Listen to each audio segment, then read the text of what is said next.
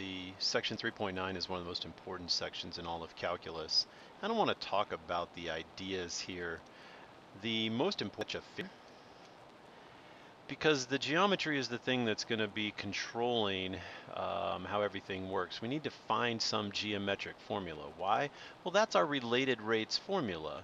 We're going to use it to, the formula is what we're going to differentiate implicitly, and all the quantities that we get when we take that implicit derivative will be our rates. So that's the whole point of related rates. As we go forward, we'll also need to know a timestamp so we can calculate the distances that are involved and know exactly when these rates apply. And we'll then plug everything in and solve for the unknown. So I'll come back to this at the end, but I want to start with an example or two. So the situation here is that we have a police cruiser that is driving to the south and a truck that is apparently trying to evade pursuit driving to the east. And you can see the rates there, 180 kilometers per hour for the police cruiser and 144 kilometers per hour for the truck. The question is, how fast is the distance between the vehicles changing when the police car is 20 miles north of Sioux Falls and the truck is 30 miles east? I'm sorry. These say miles, and it's actually kilometers. So just remember, we're talking about 20 kilometers and 30 kilometers. Let's take a look at the physical situation here. So I'll show you the animation. The police cruiser, as you can see, is driving south and the truck is driving east. And we're asked to find this rate, right? The rate of change of the distance between the two vehicles. So let me push this back to time 0. And hopefully you thought to use the Pythagorean theorem. That's the geometric formula that ties all the givens and unknowns together. So let's label the legs, and since we had the truck going in the horizontal direction, I'll call the distance it's traveled from Sioux Falls X, and the distance of the police cruiser from Sioux Falls will be Y, and that means that the distance from the police cruiser to the truck is S. A word of caution: choosing variables is important. Like, you don't want to use D for distance very often because of the differential notation, and also T is a bad variable since we're always going to be differentiating with respect to time. So S was the best I could come up with. So we are going to take this geometric formula and differentiate it implicitly with respect to time.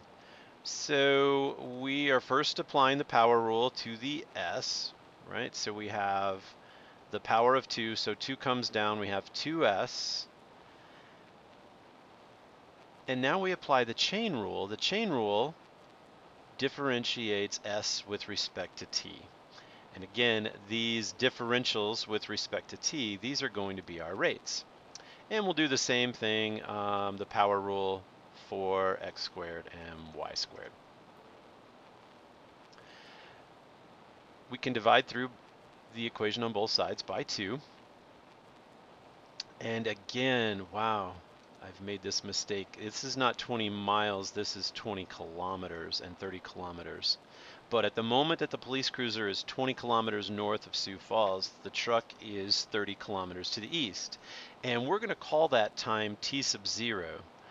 And this is what I mean by timestamp. We have to be very careful to be calculating all of these distances, x, y, and s, at the exact right time. And it would be nice if they had the correct units. So here's our formula, and we're going to go ahead and start filling in the rates that we know. here finally in kilometers, right? The truck, so X will be 30 kilometers because that's how far east the truck is. The police cruiser, oh, there's miles. That should be kilometers. North of Sioux Falls, so we'll plug in the 20 kilometers. The truck is traveling, and finally the units are right. The truck is traveling at 144 kilometers per hour. The police car is traveling at 180 kilometers per hour. So those are our differential quantities, right? That's why we were taking this implicit derivative with respect to t, because then we'd get an expression that had not only the distance that the truck was from Sioux Falls, we also have the rate at which that distance is changing, and similarly for the truck.